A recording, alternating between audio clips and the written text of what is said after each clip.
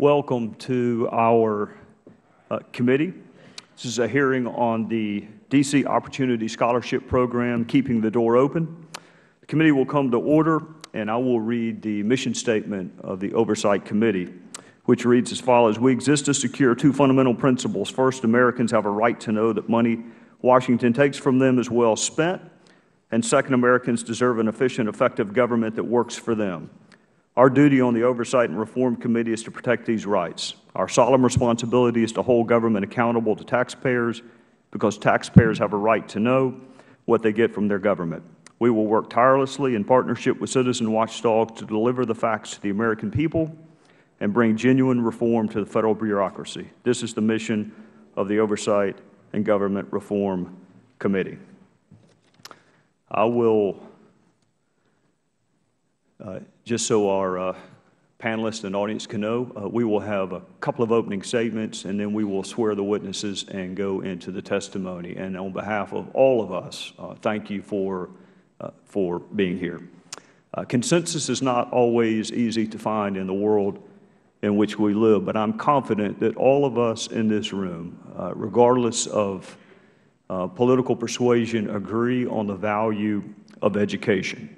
I can testify from firsthand experience about the magic and power of education and its ability to transform not just a single life, as important as that is, but also to transform generations of lives. My parents grew up in a small farming town in South Carolina. My mother's grandfather was a sharecropper. My mother's father had a sixth grade education. My father is the first male to attend college in his family. And he did so by getting up at 4 o'clock in the morning and rolling newspapers and delivering them because he dreamed of going to college. And he saved all of his money. And he went and took all the math and science classes he could take at the University of South Carolina. And then when the money ran out, he went to medical school. So when I tell folks back home that my father is a medical doctor, but he's not a college graduate, they don't believe me, but it's true. My father realized that education was his only ticket to a better life, and because of his sacrifices, he changed not only his own life, but the life of my 3 sisters and me and generations to come. And I have been continually reminded of the power of education in my professional life as a prosecutor. Along with my friends in law enforcement, I have seen almost every form of crime imaginable. The one constant in those 16 years of being a prosecutor is the inextricable link between education, or a lack thereof, and crime. Yesterday, I had the pleasure of meeting with your Chief of Police in the District of Columbia for the second time, but it was a more extended meeting. Wonderful person, very impressed with the department. And what they were doing was coming up with a crime reduction strategy for the District of Columbia. And I could not help but think during that meeting that the best crime reduction strategy of all is a high school diploma.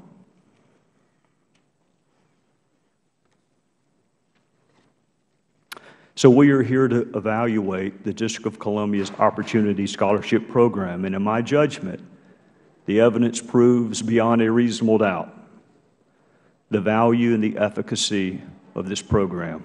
The parents overwhelmingly approve of the Opportunity Scholarship Program. They are engaged, they are involved, and they feel vested.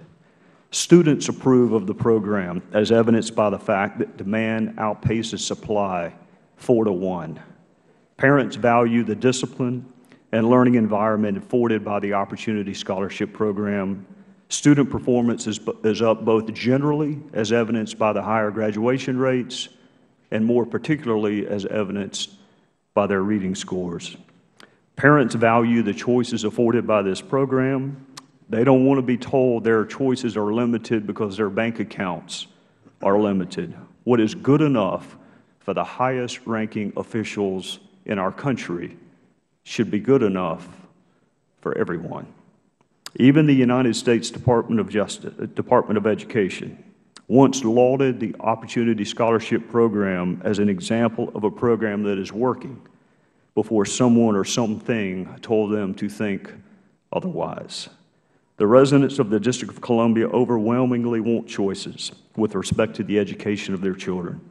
The Opportunity Scholarship Program may not be the answer for every student, and this bill acknowledges that by providing ample funding to the public school system, the charter school system, as well as the Opportunity Scholarship Program.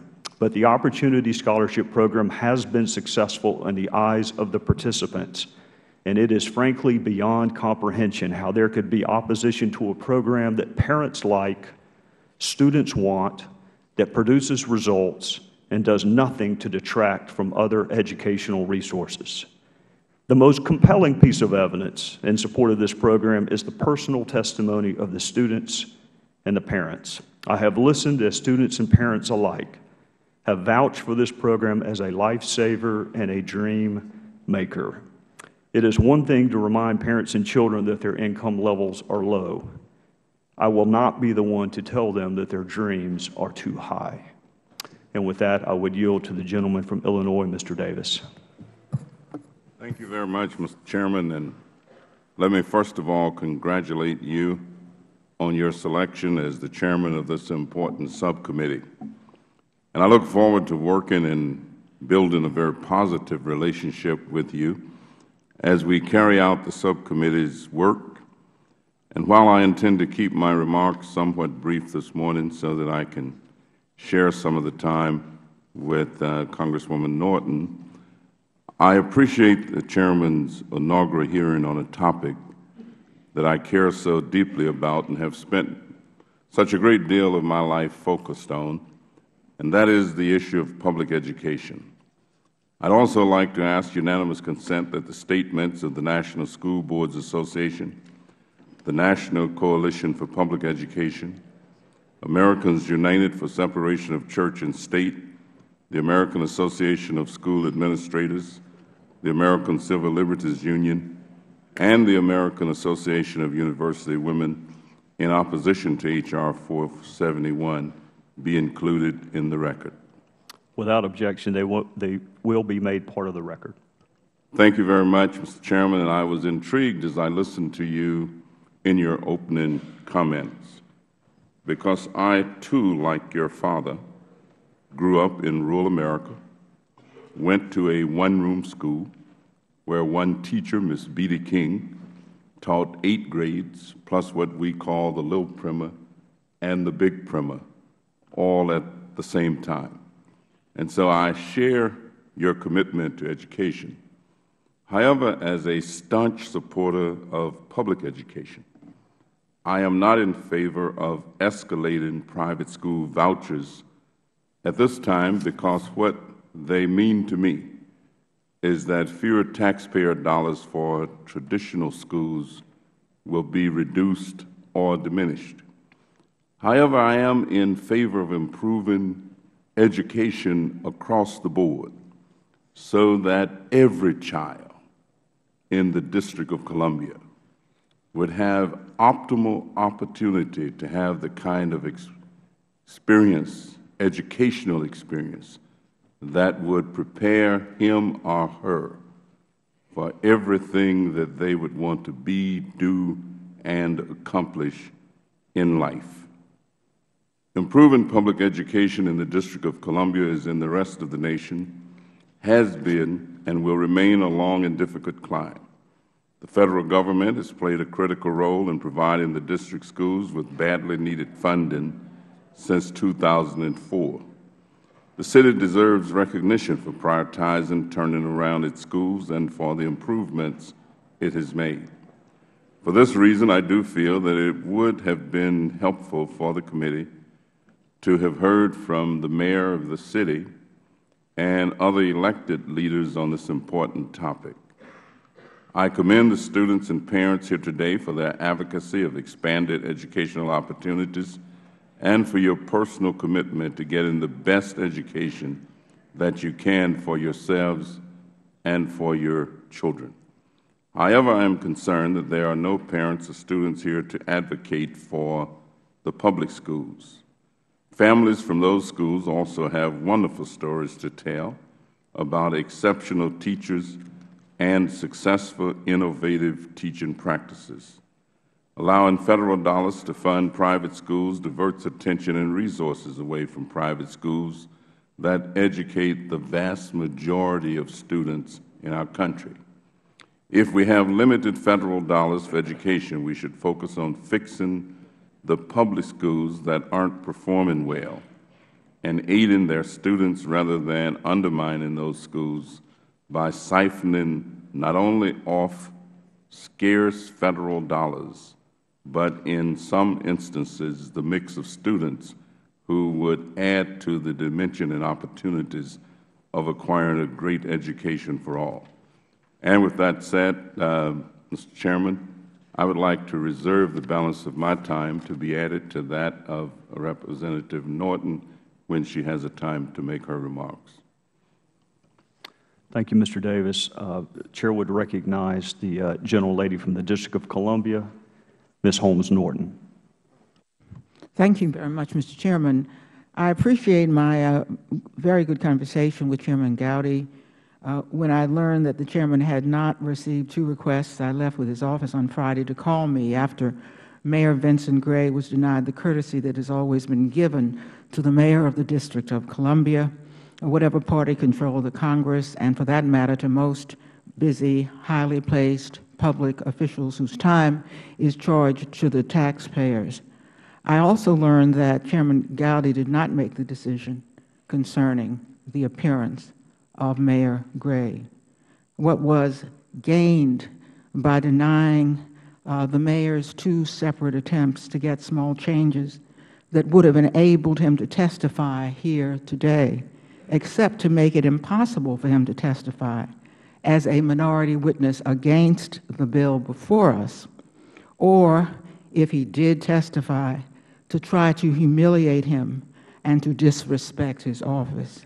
Instead of the courtesy of a routine accommodation by being placed early enough to be heard, the Mayor was offered the option of being the last witness on a panel with his constituents, with no guarantee that he could be heard early enough to get back to urgent city business. He had offered to push back for a reasonable period. In 20 years of service in the Congress, I have never seen any highly placed public official treated so shabbily. The discourteous response to our Mayor's request was inconsistent with past practice of this committee and its subcommittees. It was offensive, petty, and beneath the dignity of any committee of the Congress. I knew that this response could not have come from the new chairman. At Chairman Gowdy's request, I took him to Mayor Gray's office just 2 weeks ago, and he and the Mayor had a very cordial meeting. Considering Mayor Gray's respect for Chairman Gowdy, I know that the Mayor wants to put this matter behind him so that he can continue the cordial relationship that began with Chairman Gowdy when Chairman Gowdy visited the Mayor's office. I ask unanimous consent that the Mayor's statement concerning this bill be entered into the record of today's hearing. Without objection, it will be made part of the record. Thank you, Mr. Chairman. I want to be clear that my remarks today are addressed to my colleagues, not to my constituents who desire a better education. I, too, am a mother, and I cannot blame any parent for taking advantage of any educational opportunity that comes your way. Although I am a proud graduate of the D.C. public schools and strongly support our public schools, I have always supported public charter school alternatives for those parents who are dissatisfied with our traditional public schools. Children cannot wait until public schools, now in the throes of a race to the top, meet the necessary standards. This is true even though the D.C. public schools have made impressive strides by any measure. For example, notwithstanding the many improvements the D.C. public schools must make, the National Assessment of Education Progress, which recently measured math progress in the nation's public schools, found the D.C. public schools to be the only schools in the nation to improve average math scores at both 4th and 8th grade levels by at least 5 points. However, the Department of Education's final report on the Opportunity Scholarship Program did not report the results we are seeing in the district's chosen alternatives to our traditional public schools, our public charter schools. The Department of Education's report found, and I'm quoting, "no conclusive evidence that the Opportunity Scholarship Program affected student achievement as measured by standardized reading and mathematics tests," end quote. Yet this program was established precisely to measure the difference between the academic performance of students in the lowest performing public schools and those in the private school program. Unlike the private schools, our public charter middle and high schools, with a majority of economically disadvantaged students, scored almost twice as high as their D.C. public school counterparts in math and reading, and the graduation rates of charter schools in the district is 24% higher than the graduation rates of the public high schools and 8% higher than the nationwide graduation rate. Yet our public charter schools have a significantly higher percentage of African Americans and of disadvantaged children than our D.C. public schools. Of particular importance, unlike our private schools, D.C. public schools are fully accountable to the public in measures of performance and in every activity. Both public and public charter schools can and have been closed when acceptable standards have not been met. D.C. public charter schools on average have a remarkable record, but they are quick to concede that not all of them meet high standards. However, with this record of the D.C.'s own public charter schools, not a couple of thousand students, but almost 28,000 students in these schools. With this record, why would Congress target the District of Columbia for private school vouchers? Moreover, the continuing focus on private school vouchers exclusively for the District of Columbia comes despite a compromise that allows every D.C. student now in the program to be funded until graduation from high school. That compromise, in turn, followed a prior compromise to extend the program 2 years beyond the authorized 5-year cutoff date. What is before us today is the startup of a brand new program for new children, and again, only in the District of Columbia. The single-minded focus on public funding of private schools only in the district raises many questions. If my Republican colleagues believe private school vouchers are so important, why haven't they used the experiment here in the district to offer a national bill on the floor allowing school districts that might choose vouchers? Could it be that the majority is influenced by state referenda on vouchers, all of which have been lost by voucher proponents? Could it be that the Republican majority has read the national polls showing that the American people overwhelmingly oppose public funding of private schools?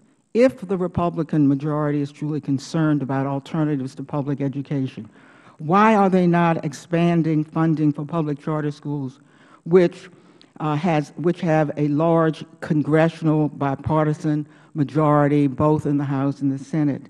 The inescapable conclusion is that the Republicans believe they can indulge their personal and ideological preferences with impunity here in the district, a risk they are unwilling to take in their own districts with private school vouchers. The Republicans did not consult the district's elected officials before introducing a bill to start up a new voucher program. Yet, the desperate budget situation in the district has put most in the council in the position of appearing to reverse their position against vouchers that they previously took in letters to me when D.C. residents mounted one of the largest protests during my – I ask unanimous consent to complete my remarks. Reserving the right to object. How much longer does the gentlelady expect to talk? The gentlelady expects to talk only about a minute longer. I ask unanimous consent for 1 additional minute. 1 additional minute. I thank the gentleman. There is a history to this, and I appreciate it.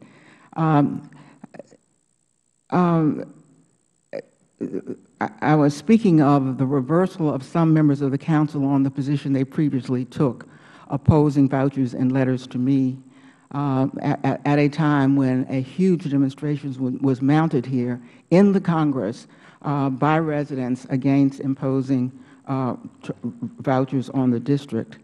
They can hardly be blamed for this change of mind.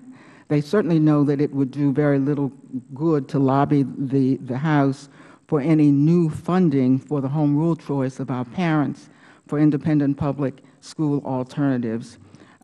However, this is exactly what Speaker Newt Gingrich did. When he first mentioned private school vouchers to me, I told him of public opposition to vouchers in the city, but not to public charter schools. Thank you, Mr. Chairman. I'm going to use my time to question witnesses to complete my statement. I think this is an important history for people to understand. Yes, ma'am, you are welcome to do that. The Chair would recognize.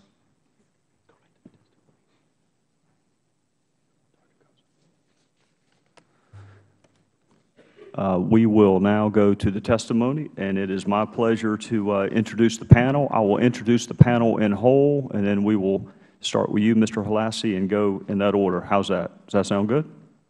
All right, we are pleased to have Mr. Ronald Holassie, who is a senior at Archbishop Carroll High School and a District of Columbia Opportunity Scholarship Program recipient since the 6th grade. To his left and our right is Ms. Leslie Alvarez. She is an 8th grader at Sacred Heart School and a DC Opportunity Scholarship Program recipient. Ms. Sheila Jackson is the mother of an OSP student, Shawnee, who is in the 10th grade at Preparatory School of District of Columbia. And Ms. Latasha Bennett is a single mother of 2 children. Nico received an opportunity scholarship program, while Nia was one of the 216 students whose scholarship was retracted. However, through donations her family receives, Nia is able to attend the same school as her brother. Welcome to all 4 of you, and Mr. Holassie, we will recognize you for your 5-minute opening statements. Before we do that, because it is a policy of the committee to swear the witnesses, we'll ask you to rise and lift your right hands. Do you solemnly swear or affirm that the testimony you are about to give this committee will be the truth, the whole truth, and nothing but the truth? Let the record reflect all witnesses answered in the affirmative. You may be seated, and Mr. Holassie, you may begin. Chairman Gowdy and members of the committee, thank you for the opportunity to speak to you today. My name is Ronald Holassie. I have served as DC's Deputy Youth Mayor for legislation for 2 years. I am now a senior at Archbishop Carroll High School. My journey with the Washington, D.C. Opportunity Scholarship Program began 6 years ago, when I was 13. I was raised in a single-parent household with my mother and younger brother. I faced many challenges in the public school system. I attended various D.C. public schools during elementary school. Altercations with other students and a lack of academic achievement resulted in me switching to different schools around D.C., but it seemed that I was faced with the same problems at each new school. Then one day, my mother saw an ad for the D.C. Opportunity Scholarship Program. She quickly applied, and soon after, I was accepted and given a scholarship to attend any private school of our choice in D.C. My mother now had a chance to send me to a school she knew would fit me best. The scholarship covered tuition, books, and my uniform. My mother saw it as a blessing and an answer, a prayer from God for her child. She always wanted me to have a quality education. When I received my scholarship, I was so far behind that the school asked me to repeat the 6th grade. The first few months were very different, as the expectations and standards were much higher. The discipline in the school was also much stricter. Adjusting to the new school wasn't easy. It took time. I had to catch up and get on the academic level I needed to be on and fulfill the expectations of the new school. But it all didn't happen that fast. It took some years and hard work and dedication. There was a transition stage that I had to undergo. It took some time to adjust to the new standards and expectations, but I soon adjusted well. When I entered high school, I was quite nervous and didn't really know what to expect. Being at Archbishop Carroll High School shaped me academically. shaped me to perform academically with my greatest potential. As I am now a senior at Archbishop Carroll High School, finishing up my last year, I'm ready to take on the world and new opportunities. I credit the DC Opportunity Scholarship Program for my success. This program has worked, is still working, and will continue to work. It is a must to reauthorize the DC Opportunity Scholarship Program. Everyone deserves a choice and should have the right of school choice and opportunity. As I said before unto the United States Senate, public schools did not get bad overnight, and they are not going to get better overnight. So we need to take action now and have a program installed to give children a quality education, such as the DC Opportunity Scholarship Program. Reauthorization of the DC Opportunity Scholarship Program is critical. We should always have options, and this program is an option for parents and students. Looking back, I can see throughout the past years, I have evolved so much, and at the same time dealt with many obstacles. As a young child, many challenges came before me, in which I had to undergo hardships and persevere. Through all the pain, suffering, and tears, I'm still standing, not just standing, but standing strong, to take on the world and achieve much more. As a young man, I see a future ahead of me, and a vision of a successful life. I feel as if all these years served as preparation for the real world. I am now confident that I can go out into the world and make something out of my life, and that I will not only impact people here in the United States, but around the world. I made it this far, and nothing can stop me now from succeeding. Not a single voice or action of opposition could stop my success, nor the success of thousands of children who have the opportunity to choose a school that is best for them. It's not just about me and my story, as I am now a senior, months away from graduating. I'm here for not only myself and the students currently enrolled in the DC Opportunity Scholarship Program, but the thousands of children who have not been given the same opportunity. I'm here to fight for quality education and have the DC Opportunity Scholarship Program reauthorized as it needs to be. I am a product of this program, a successful result. The DC Opportunity Scholarship Program has provided the education that has shaped me into being the intelligent, ambitious person that is in front of you all now. The results of the DC Opportunity Scholarship Program are certainly life-changing. Now being a young adult, taking on my own responsibilities, I have certainly been greatly influenced by this program. I can look back and credit this program for my success. It's not just what this program does academically, but it is how it impacts an individual's life through education. Thank you. Thank you, Mr. Holassie. Ms. Alvarez, we will recognize you for your opening statement. Hi, Chairman Gowdy. Hello, Ranking Member Davis and members of the committee. Thank you for inviting me to tell my story today. My name is Leslie Alvarez. I am an 8th grade Opportunity Scholarship student. I live at home with my mother, father, and brother. At home, we speak Spanish and English. English is my second language. I learned it while attending Sacred Heart School. Both languages are taught at Sacred Heart because it is a bilingual school. In fact, it is the only bilingual Catholic school in all of DC. Sacred Heart is a very special and unique place. My classmates and I represent a lot of different countries, for example, El Salvador, Mexico, Nicaragua, Cameroon, Barbados, Dominican Republic, Puerto Rico, and Vietnam. Also, we share different religious backgrounds. There are Catholic and Buddhist students, and there are Protestant students like me. The common thread between us all is that we are all learning to be responsible citizens of our school community and the greater community. My teachers are very proud of me for testifying on behalf of our school community today. I am very involved in my school. A minimum of 20 hours of community service is needed in order to graduate 8th grade. I only have 2 hours left. My favorite subject in school is language arts. I love it so much because there is reading involved. I am able to grasp the material quickly and connect stories to my life.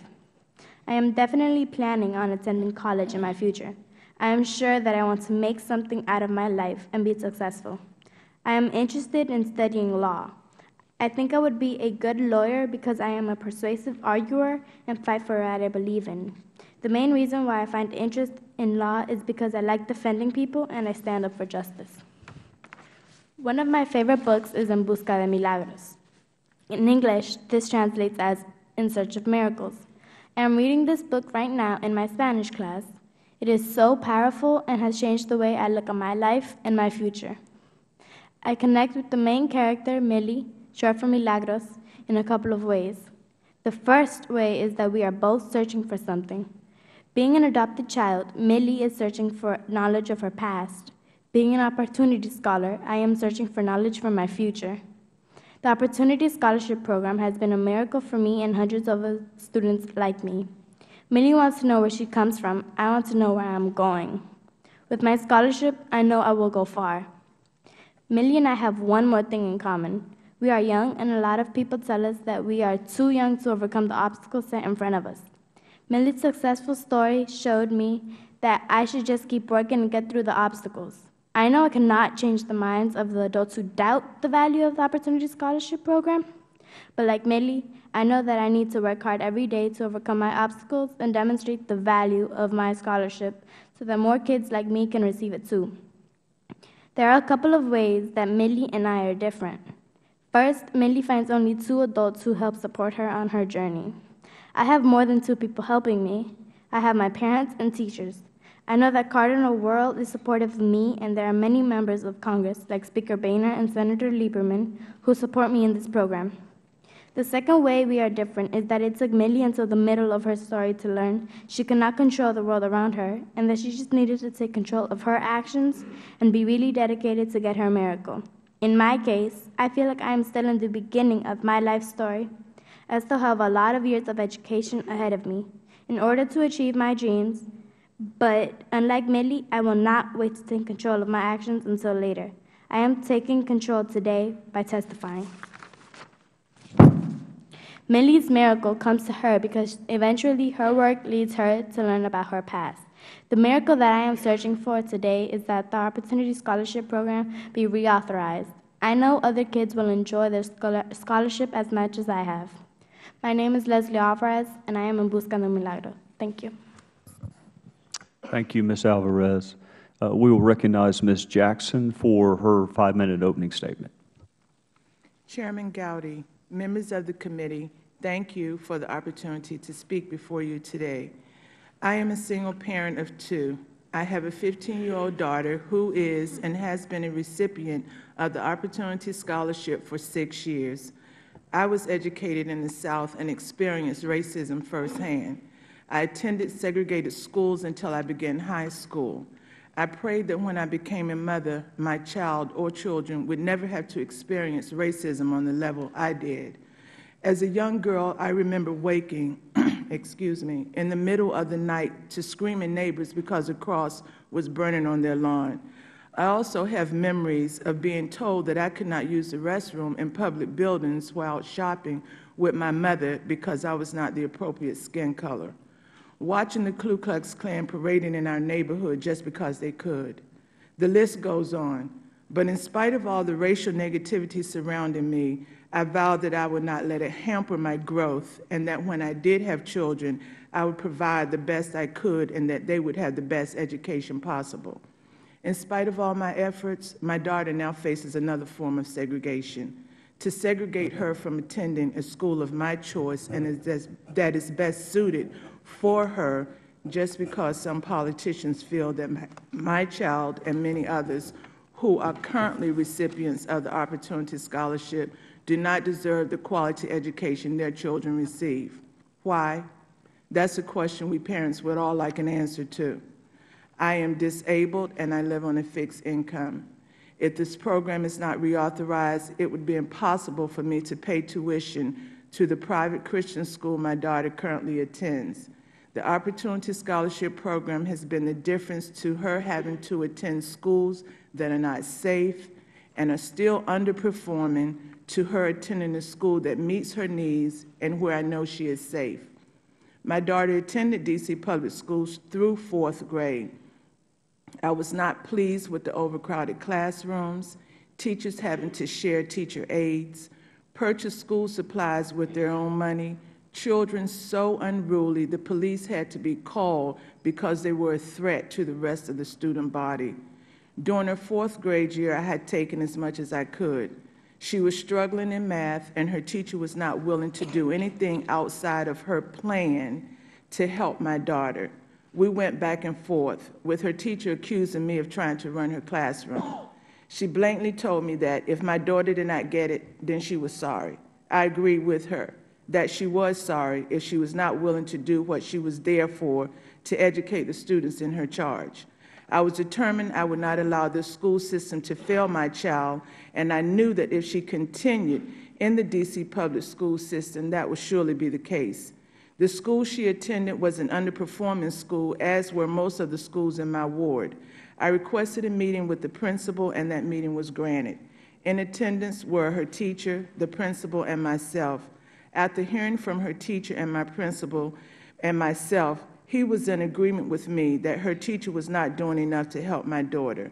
I learned about tutoring options for low-income families under the No Child Left Behind program. I applied for my daughter, and she was accepted. After an assessment of her tutor, it was discovered that she was intimidated by math. Ms. Johns, her tutor, who is currently a professor at the University of Oklahoma, worked with my daughter through the remainder of the school year. There was a tremendous improvement in her math grades. That was her last year in the D.C. public school system. During that year, I learned about and applied for the Opportunity Scholarship, and Shawnee was accepted. She is now a sophomore in high school, attending the Preparatory School of D.C., an honor roll student, and making plans for college. Not only has the Opportunity Scholarship provided me a choice for my daughter, but also for thousands of other parents. I stand today asking that the Opportunity Scholarship Program be reauthorized and be open to new students as well. My motto is simple: walk good and journey safe. That our children will continue to be afforded the opportunity to have a good walk through their education, and all their educational journeys be safe. Thank you. Thank you, Ms. Jackson. Chair will recognize Ms. Bennett for her 5-minute opening statement. Good morning, Chairman Gowdy and members of the committee and supporters. Thank you for allowing me to share my family's story regarding the need to continue the D.C. Opportunity Scholarship Program and for it to be reauthorized. My name is Latasha Bennett.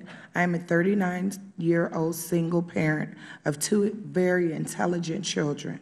My son, Nico Thomas, here today, is 9 years old and attends Naylor Road Private School, where he is in the 4th grade, and he is excelling. My daughter, Nia Thomas, is 6 years old, and she also attends Naylor Road. Thanks to generous private donations, where we have truly been blessed to receive. Without these donations, I do not know where my daughter would be going to school. I am currently unemployed due to a disability. I worked from the age of 14 until the year 2000 when I became disabled. Because of the inability for me to work, the D.C. Opportunity Scholarship Program has been a true blessing for me, for myself and my son, and our family. Nico is thriving academically in his school and loving it. The students in Nico's class get more hands-on from the teacher because there are only 9 students in his class.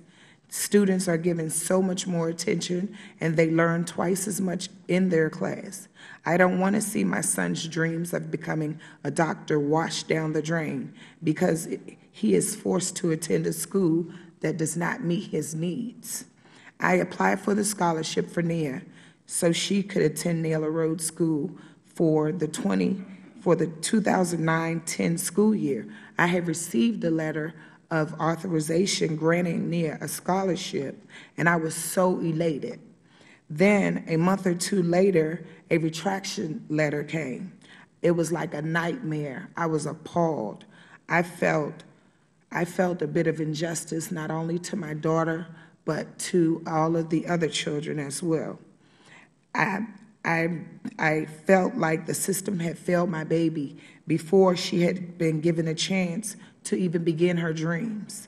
I was totally devastated and angry that my child was denied an opportunity to attend the school along with her brother, a school where she would be safe and get a quality education. Why shouldn't my child be given the same opportunity as your children to get the best education possible?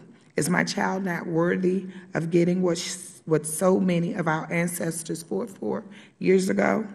My daughter has dreams of being a famous dancer and singer, and I motivate her dreams because as long as she has a dream, there's a chance for a good future.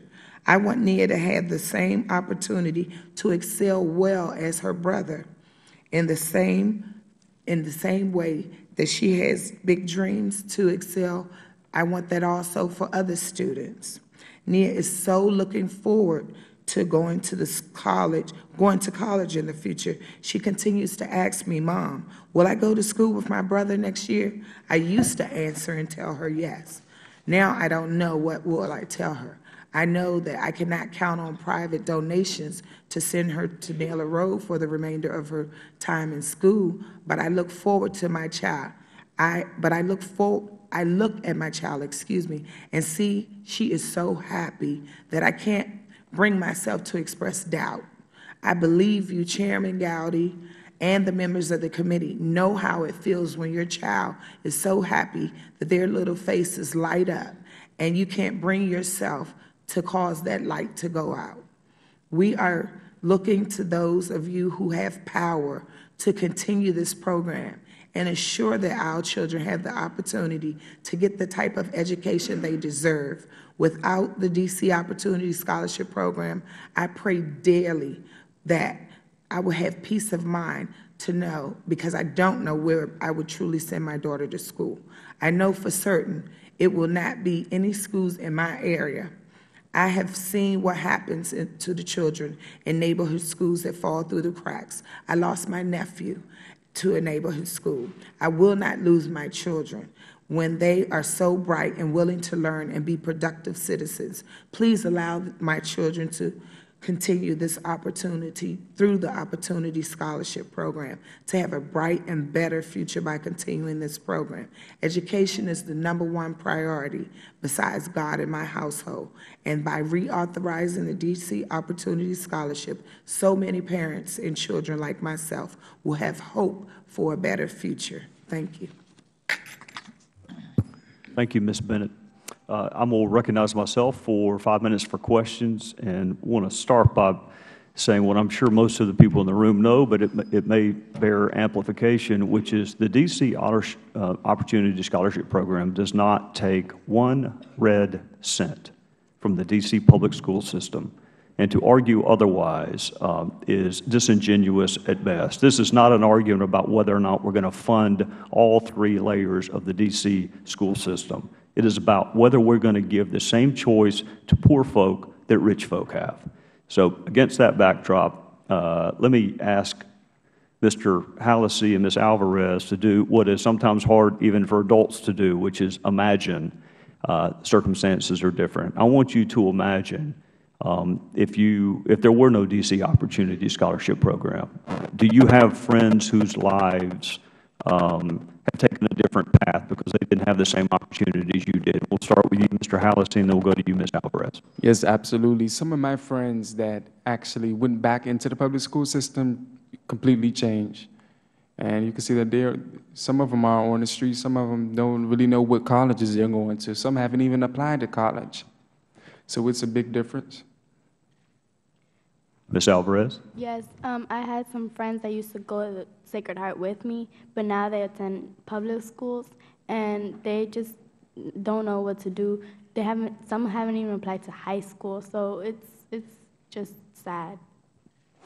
Ms. Jackson and Ms. Bennett, if I understood your testimony correctly, it was that if you were persons of means, if money were not an issue in life, you would choose to go to the private schools that your children are going to. Is that correct? That is correct for me, sir. I firmly believe that it should be a choice of where I send my daughter to school, where I feel it is safe for her, where her educational needs are met. And right now, where she is, I feel that everything she needs is met there. She's safe. I don't worry about her during the day, whether a fight is going to break out or whether the police will have to be called. I'm very comfortable with the environment that she's in. Ms. Bennett?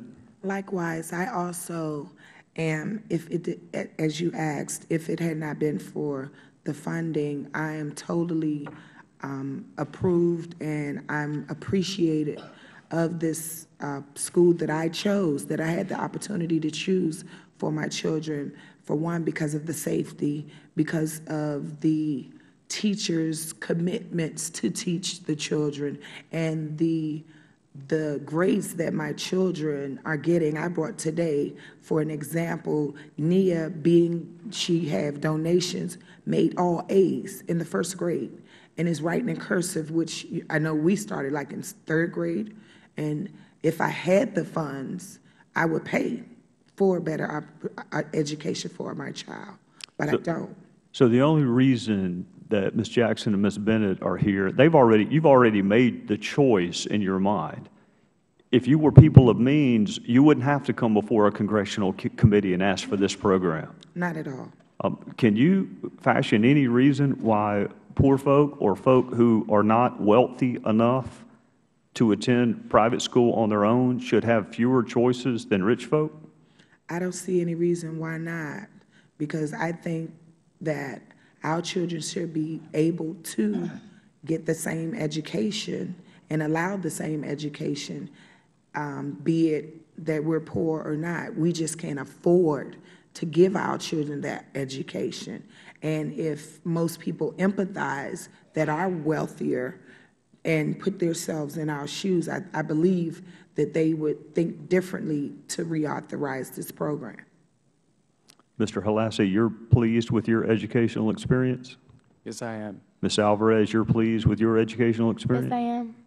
Ms. Jackson, you're pleased with your children's educational experience? Yes, I am, sir. Ms. Bennett, you're pleased with your children's educational experience? I'm pleased with Nico. I ask that and pray that you all reauthorize, because I can't guarantee donations for Nia's continue, but I am pleased that both of them are on the honor roll. You're pleased with the environment from a safety and security and an environment conducive with learning? You're pleased with that aspect of your school? I'm pleased with every aspect of the school Ms. that Jackson? I chose. Yes, I am, sir. I'm pleased as well that the school she currently attends has a family atmosphere.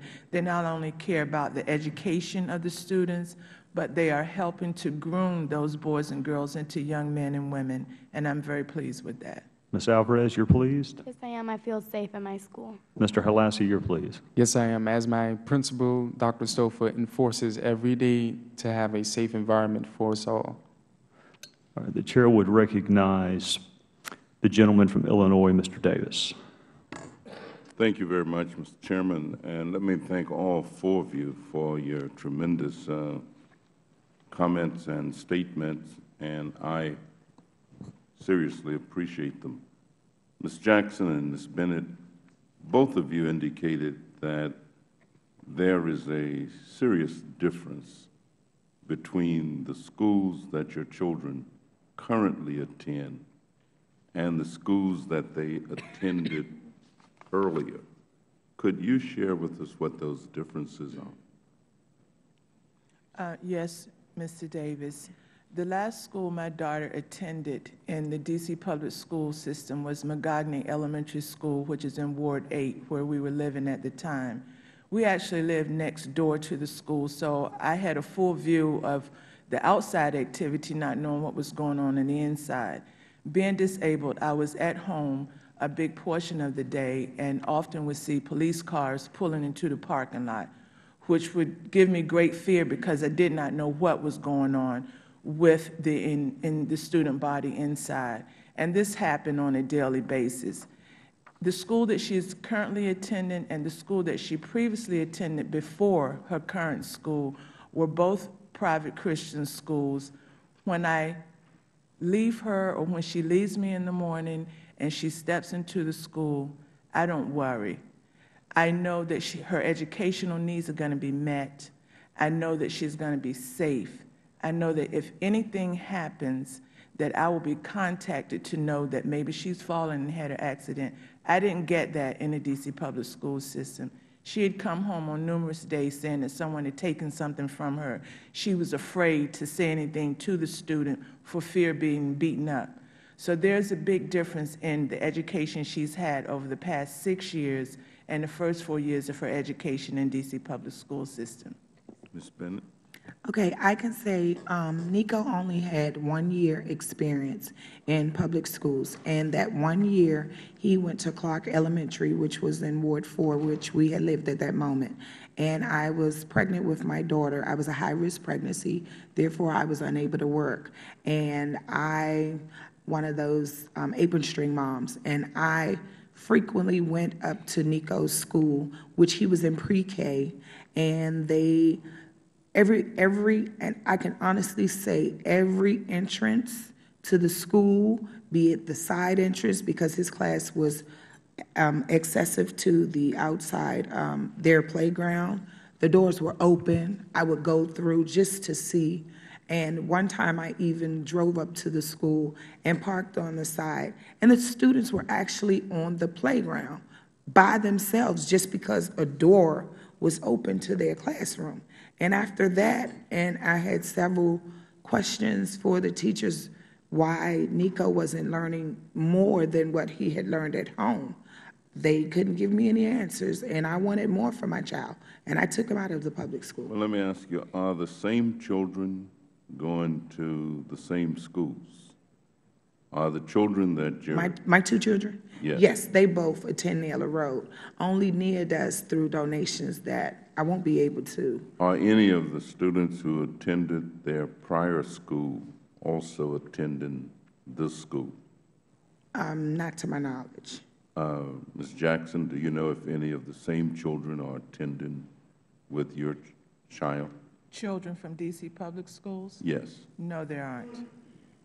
And so the schools that your children currently attend, are they much smaller? Smaller classes, yes. Yes. Are the students perhaps more selective? I noticed that the students, are very intelligent from the teaching which even my son received. I noticed that because I did volunteer up their school several times, that a lot of the students did come from public schools. And it's the parents that chose to take advantage of the opportunity. And the classes are smaller, so there's more hands-on teaching. And you indicated that these are both Christian schools, charter Christian? My son in Nia goes to a private school. It's not religious-based. None of them are charters. They're all private. To my knowledge. Yes. Yes. My school is a private school. Thank you. Thank you very much. You're welcome. Thank you, Mr. Davis. The chair would recognize the gentleman from Arizona, Dr. Gozar. Thank you. I also come from a state that is struggling with education. I'm also from rural America, from a town of 1,000. That's where I got my education. And I saw what it takes as a community to educate. My question to you, Ms. Bennett and Ms. Jackson, is that why would you find it a problem not to have a choice in able to dictating where your child goes to school? Would you see a problem? I see a problem with not having a choice because that takes away, first of all, my own liberty that we're supposed to have to choose. And it's a problem to me to not have that choice to choose because I want what's best for my child, just like other people choose to send their children where they choose to. It's just that I'm not financially fit to pay for what I choose. So that's a problem for me. Ms. Jackson?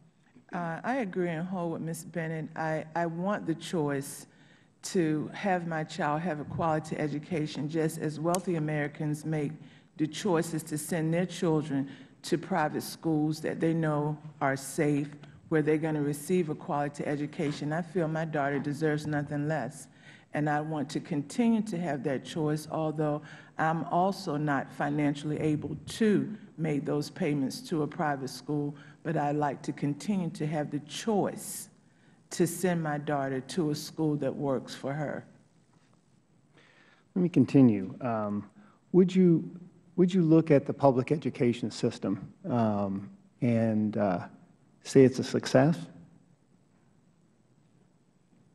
as it currently is right now? Honestly, I would say no.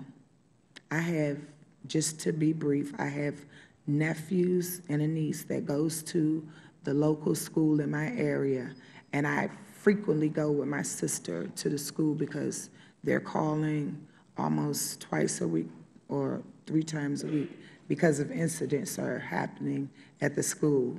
Either somebody's trying to beat up my nephew or beat up my niece. They're twins.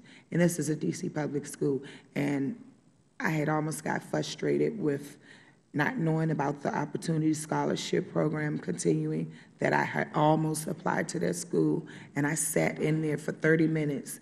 And after seeing what was going on, I honestly left out and left the papers on the table. And I said, no matter what, if they didn't reauthorize this program, I would home teach my daughter, other than to have her in an environment that is not safe. And that, I mean, I saw teachers and things that you wouldn't even believe happening. And this isn't the first time. I am just really passionate about this, and I think that the D.C. public school system is not a bad school system, but it needs great improvement. And I believe that at this time, it would not satisfy me or satisfy the needs of my daughter for her to be in the D.C. public school system. As Mr. Holassie stated, the school system didn't get that way overnight, and it's not going to be fixed overnight. So it's going to take a while to get it back to where it should be. I believe that the school system could be a great school system if all the efforts are put forth and things are done to make it better. But right now, no, I don't think it's the school system that, or I know it's not the school system that I would want my child in at this time. One last point. It seems to me that on education, there has to be the family input, an important segment that we've never really tried to involve in public sector, in the public school district. And with my education, everything is results-based as a doctor. And when we look at positive results, could you see any way, as a parent, the opportunity for choice gives you the opportunity for success in the educational model? I believe so. I believe that because of the disarray that the D.C. public school system is in, and the choice that I have chosen and the choice that I've been able to take has been a difference in her quality of education, her grades. Her grades have gravely improved in the 6 years that she has been out of the D.C. public school system. And I just know that because of this, that's why her grades are there, where she attends school. I know in my heart, in my soul, that because she was out of the D.C. public school system, that these grades that she is making, the career choices that she's thinking about, are because of the choice of her being in a school that cares about what she learns and where she goes in her future. And I agree with Ms. Jackson. It's evident by the report cards that I have here that my children are excelling in the school that I chose for them to go to. And I was very vigorously searching when I was choosing. And it's, if they had not had that opportunity, or I had not had the opportunity to choose, I don't believe they would be making these same grades and as motivated to be what they want to be in the future. Thank you, Dr. Gozar. The chair would recognize the gentlelady from the District of Columbia, Representative Holmes Norton. Thank you very much, Mr. Chairman. I want to congratulate the achievements of my young constituents, and clearly against the odds. Very proud of you. I want to congratulate the parents, because you're doing what parents are supposed to do. The most important factor in student achievement is passion of the parents for that achievement, and I know that well. Ms. Jackson, I graduated from segregated schools in the District of Columbia. I went to Bruce Monroe in elementary school. I went to Banneker when it was a junior high school, and I'm a proud graduate of Dunbar High School. Schools then were perhaps better. There was a large population here in the District of Columbia. I love the D.C. public schools. They're doing much better, but you will never find that this Congresswoman is an apologist for anything that offers less than quality education to our children. Mr. Holassie, I'm proud that you're about to graduate. I hope you know about DC TAG. Yes, I do. All right. DC TAG is the 100% funded federal program that allows our youngsters to go to any public college anywhere in the United States, and that program has doubled college attendance here. And Mr. Holassie, whether you choose a public or private school, anybody that gets you is going to get a lot of quality. I'm going to use the remainder of my time simply to put on the record what the record is for this program, and I appreciate the time that was given me in my opening remarks. I was speaking about Speaker Gingrich, who approached me about school vouchers. And I told him of public opposition to vouchers in the city, but not to public charter schools, as demonstrated by a fledgling charter school law in the district that had attracted only a few charters. The result was PL 104-134, which included the School Reform Act of 1995, passed here in the Congress, that has produced what amounts to a large-scale, robust, alternative public school system that has become a model for the nation, with almost half of our children in attendance. The long waiting lists of our public charter schools are the best evidence of their quality and their embrace by our parents and residents as the school's own home rule choice. Our public charter schools are where both the need and the demand are. Why then set up a congressionally sponsored private school program for the city? Why, when ours is the only big city with both rapidly improving public schools and a model alternative public charter school system? Why, when the city is one of the few jurisdictions in the nation that has no barriers to public school alternatives? Why is the District of Columbia being rewarded with funding to continue to build the city's public charter schools and to respond to the waiting lists of parents that can't get in, can't enroll their students? The answer is power. The same congressional power that stripped the city of its vote on the first day of this session, that also seeks to reimpose anti-democratic amendments on the city in the pending appropriation bills. It is time that this power respected D.C. democracy. We appreciate congressional interest in our children. We ask only for congressional respect for the people of the District of Columbia who have built their own alternative to our public schools. Any new funding for education in the district should reinforce the hard work of our own parents and residents who have shown the nation that they know how to build a popular alternative public school system with a dazzling variety of public charter schools, from the nationally renowned KIPP schools to Hospitality High, from the Latin Charter School to the Seed Residential Charter School. D.C. residents know what to do without the benefit of congressional paternalism, instruction, or intervention. Thank you, Mr. Chairman. Thank you. The Chair would recognize the gentleman from Illinois, Mr. Walsh. Thank you, Mr. Chairman. And thank you, panel, for coming today. I want you all to do me a big favor. Put a big smile on your faces.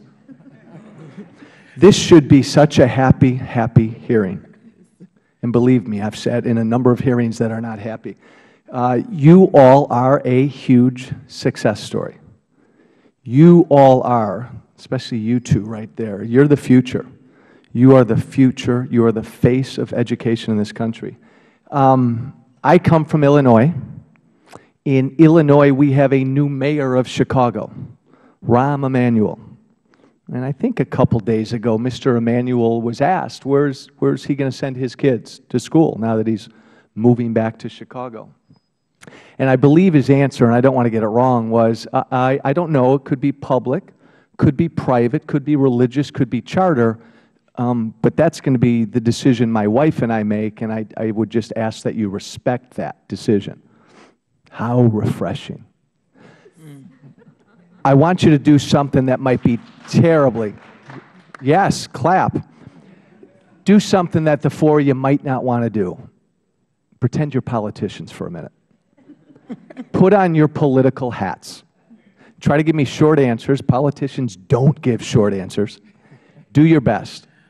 Why do you think it is that there are people in this country, think like a politician, that don't want you to have this choice? Be brief. Think like a politician. Why is it that people don't want to give you that choice? Let's start here. Well, I feel as if, how could you oppose of such program as No, Mr. Holassie, with all due respect, that's not what I asked. Oh. But you know what? You're going to make a good politician because you didn't answer the question. I want a straight, direct answer out of you. Why do you think it is that there are people who don't want you to have this choice? Simple. Why? Other priorities. What come before? Give me one priority that might come before your parents having that choice. It can be political decisions. Political. Ms. Alvarez, why do you think there are some people that don't want your parents to have a choice? I really don't understand why they wouldn't want us to have the choice or my parents to have the choice. I don't understand. It's just not a right choice to make, to not want our parents to put us in a good school. Ms. Jackson, be political for me. Come on. Why do you think it is there are people that do not want you to have that choice, this choice? Come on. Honestly speaking, sir, I believe they don't even know why, truly. They don't want our children to have the same valued and quality education as their children do. It's all politics, and if you get right down to it, it stems from money. Maybe I've asked a bad question. If you had to guess, Ms. Bennett, and you can start, who doesn't want you to have that choice? Who do you think it is that doesn't want you to have this choice? It's probably, to me, it's probably the NEA. The NEA is who? The National Education Association. The teachers' unions. And it's probably the public schools, of course, the public school and private school sector, and it's the opposers that know that this program works. All right, now this is getting a little fun. Now Ms. Bennett, play a game with me. Take the teachers' unions. Okay. Just think off the top of your head, why would they not want parents to ultimately have choice? Because they would choose what's better for their kids. And if they did that, what might happen? They would lose a lot of their jobs because they would take them and put them to the private schools and take them out. We're getting somewhere.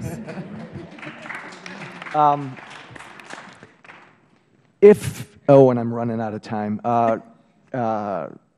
If this program succeeds, Ms. Alvarez, if the DC Scholarship Program succeeds, what will that show people? It will show people that, excuse me, it will show people that our kids, everybody, the kids have a future and have something to look forward to. Mr. Holassie, who would be afraid of the fact that the program might succeed? People who are in opposition of this program. And our ranking member very eloquently, I thought, said that this is an issue all about power, and it is about power. I think the nuance that I would add is that when it comes to educating our kids, who should have that power? Pretty simple question, right? When it comes to educating our kids, Should it be us up here? No. Should it be the teachers? Should it be the administrators? Should it be the governor? Should it be, who should have the power when it comes to deciding where a child goes to school? This should be a one-word answer. Ms. Bennett? The parents. Ms. Jackson? I agree. Ms. Alvarez, who should have that power? I agree with the parents. You're not going to dissent, are you, Mr. Holassie?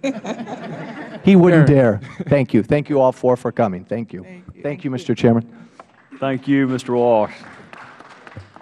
The Chair would recognize the ranking member of the full committee, the distinguished gentleman from Maryland, Mr. Cummings. Thank you very much. As I listen to the witnesses, I am very impressed, and I want to thank all of you for being here. And I don't want us to be confused by what's happening here today. I think it's a disservice to a person like Ms. Holmes Norton for anybody to even remotely imply, and for me and for others, that we don't want people to have choice. The only way that I am here today as the son of two former sharecroppers with less than a sixth-grade education is because of an education. So we get that. We also get that this week, $890 million from the general education budget is going to be slashed. That's real. And I think the thing that we confuse is this. Mr. Holassie and Ms. Alvarez, we want every single child to have the opportunity that you have. Everyone. We want all 74,000 in D.C. to have that. I want them in my community. I live in the inner city of Baltimore. I head a school right now. I'm the president of a public school. My daughter went to charter school, and that charter school, and I was on the board of that charter school for 4 years. That charter school started out 10 years ago, and now it's one of the best schools in the entire city. I sit on the board of the KIPP school. I know what can be done when we pull our heads together to help children achieve. So it's not a question. Let's not be confused. It's not a question of whether folk don't want people to have choices.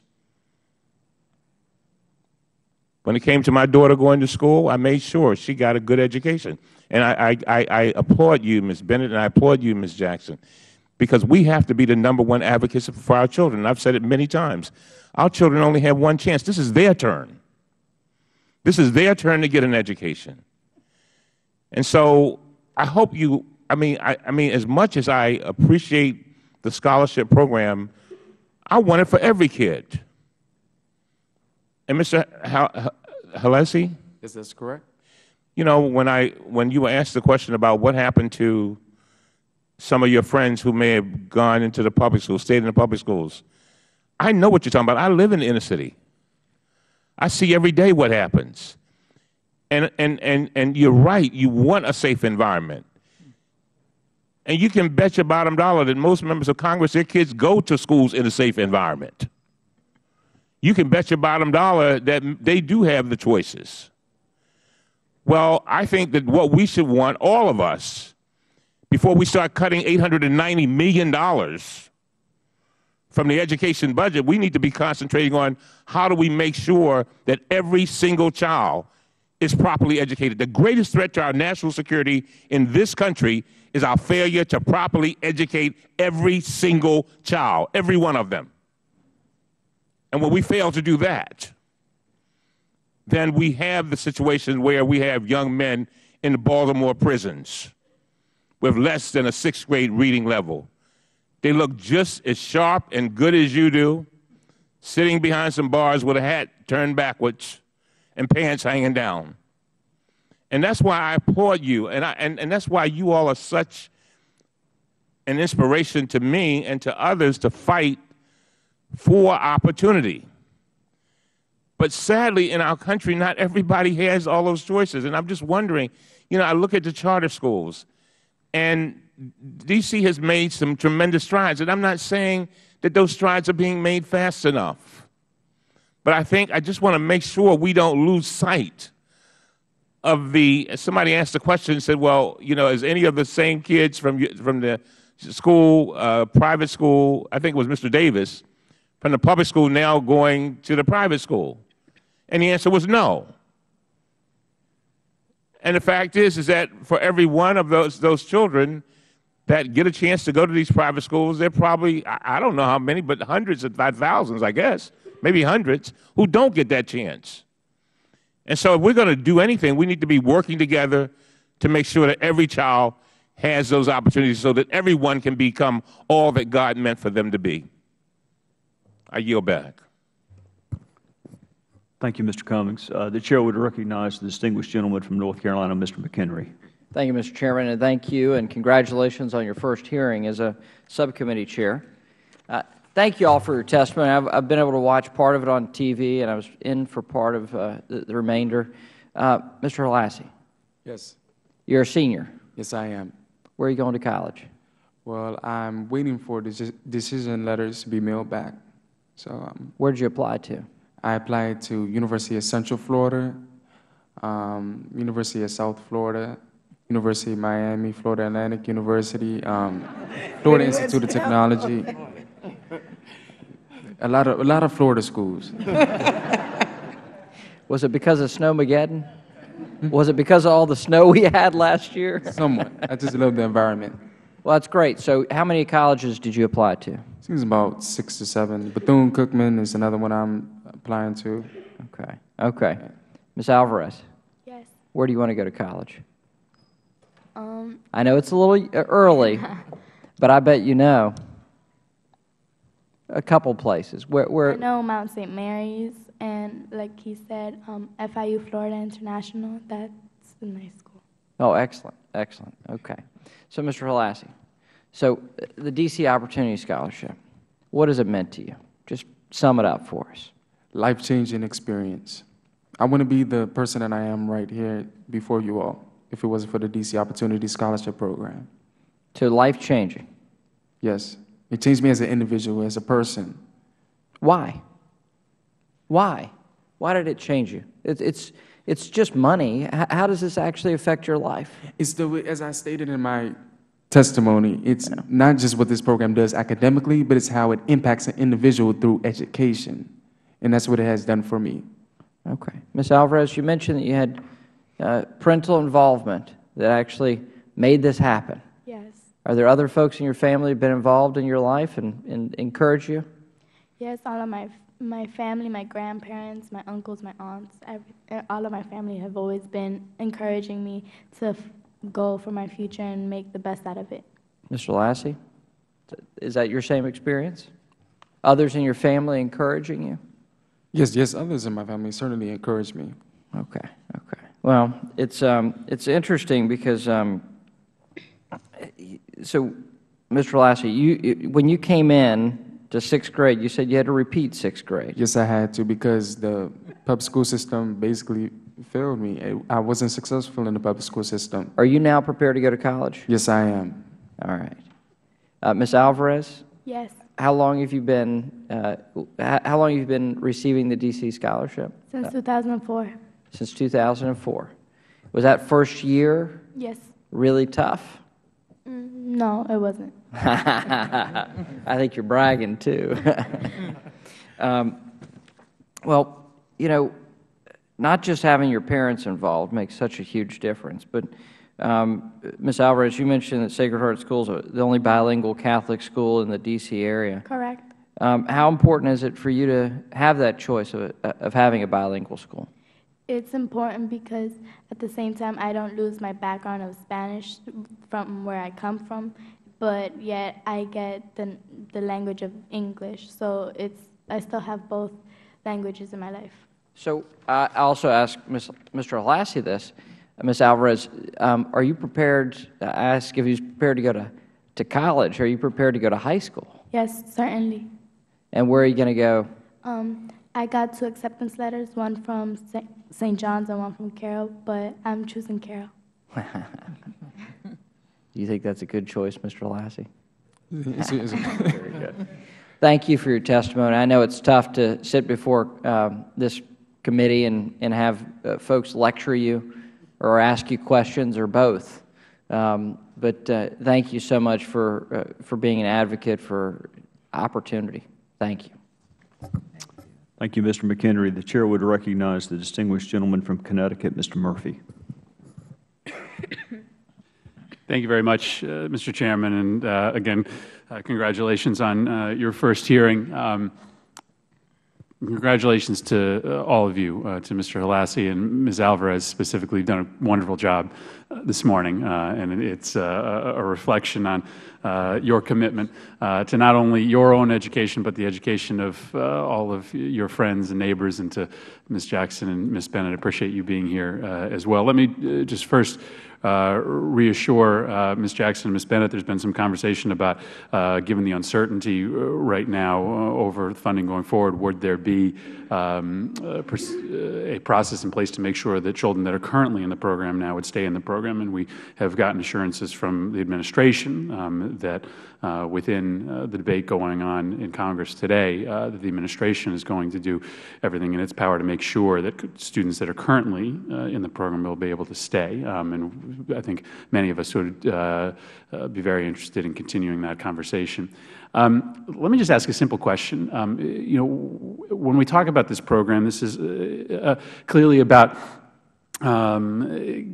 continuing your commitment to your education, but it's also about making the public school system better. That's the argument for this program. And I'd just be interested in your assessment over now you guys have only been in it for a few years, but as parents and as advocates, you've been watching this program for a series of years.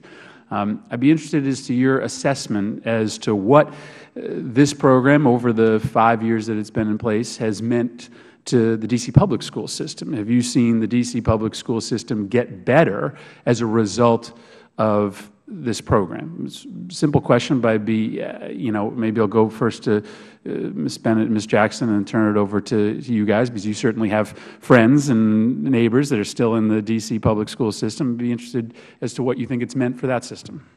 To be honest, I see the D.C. public school system is attempting to try.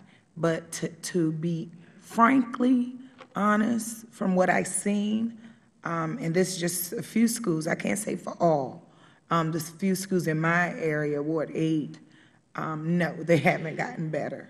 They're, but no. Ms. Jackson? I agree as well. In certain wards, the schools seem to be, I don't want to say pushed aside, but they're not given as much attention as in schools that would be in the wards where the majority of the schools are attended by white children. The schools in Ward 7, Ward 8, and some schools in Ward 6 are underperforming schools because they don't get the attention that they should. And that didn't just happen. It's been that way for years. I've lived in both Wards 8 and Ward 7, and those schools in those wards where my daughter would have to attend now are still underperforming schools. So I see that the D.C. public school system are making efforts to make that system better, but now, as it stands, I still would not want my daughter to attend the D.C. public school system. How about you guys? What do you, when you talk to your friends who have been in the public school system, do you get the sense that it's gotten better over the last 5 years? Ms. Alvarez? I agree with Ms. Bennett and Ms. Jackson. I could see that they're trying to make the schools better, but they're not really putting their best foot forward to go all the way and make them the best that they could be, but they are trying. I agree with Ms. Bennett and Ms. Jackson. It seems that they are attempting, they're trying to make the public school system better, but it's just not to the standards that and expectations that it should be at. That I'll say, okay, I'll go back into the public school system, and I'll be successful. I'll be great. Thank you for your comments. The idea, obviously, behind voucher system is that it pressures the public school system not just to try, but to actually get better in the end. And the reason I ask that question is because the theory sometimes doesn't always match up to the reality. And as Mr. Cummings so eloquently stated, the public school system in this nation cannot get better, no matter how many more vouchers that you put into the system, if they don't have the resources to do it, if they don't have the attention to the schools and the neighborhoods that need to get better. And why it's so maddening for some of us to be in Washington today is that, while this is, I think, a very, very useful debate, in other rooms around this Capitol, we're having a debate about sucking billions of dollars out of those very schools that we're asking to get better. And it seems an impossible situation to put schools across this city and across this country in. And I really appreciate you guys being here. You've been incredibly eloquent, and I look forward to the rest of the debate, Mr. Chairman. Thank you, Mr. Murphy. And on that, I think everyone can agree. We cannot thank you enough for your attendance, for your eloquence, as Mr. Murphy cited, for your willingness to share your experience with us. And what I would propose at this point, selfishly, I would like to come thank you in person. So we will take a short recess as the second panel comes forward, and I will be heading down towards you to thank you in person and write notes so you too can go back to school if you want to, okay? Thank you. We'll be in short recess.